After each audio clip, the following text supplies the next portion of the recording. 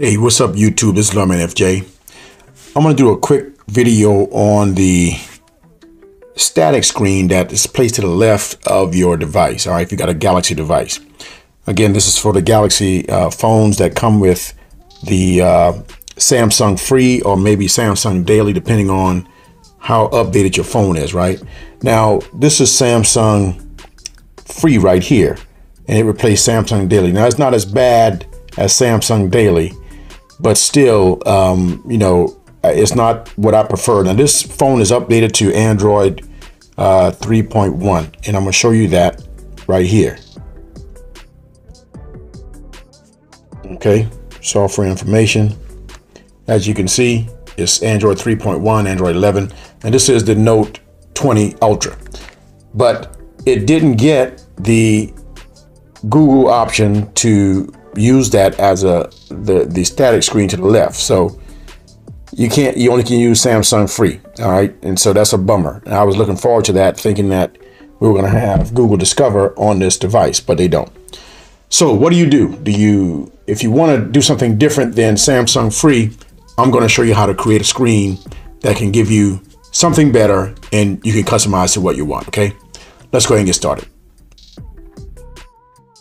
Okay, so if you want to get rid of this Samsung Free and turn that off, but still have something to the left that you can utilize, you got to create your own screen. So let's go ahead and do that. All right, let's go ahead and long press and add another screen. All right, so you got a blank screen right there. Now you got to add some widgets to that screen. Now what I did was I added some of the things that I wanted. So one of the things I did was I added a widget for the first of the day, right? So I added that widget, and so let's just long press and get that on there. All right, I want it to be transparent. I chose the black, and I just hit save. All right, so that's popped up. You can customize that to make for the size that you want, and so I just kept it there. Now the other thing I did was I added another widget, and that was this Feedly widget right here. Okay, so because that gives me a lot of my news content that I want. All right, so you can select that. If you go to the Feedly app, it's a pretty good app, and you can customize the feed that you want, so you get the widget updates to get you the news that you want. All right, the third thing I did was I added a widget from the Google News app. All right, so Google News, so I added that. Now that one is, you can only make it wide, but you can't make it any taller.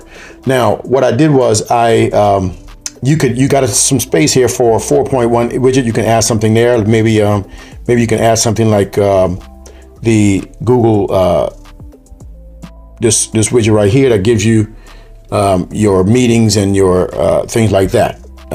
So you can do that with that screen. So now you got a long press to the screen, and you got to get it to the left of your screen. All right, so if you do that, you just go ahead and long press that and move it over,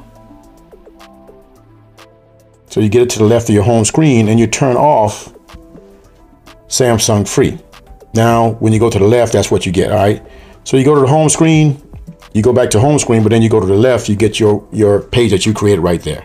So pretty nice. All right, pretty simple, and you can customize that to what you want, and you don't have to deal with Samsung Free. Okay, so that's a good thing there.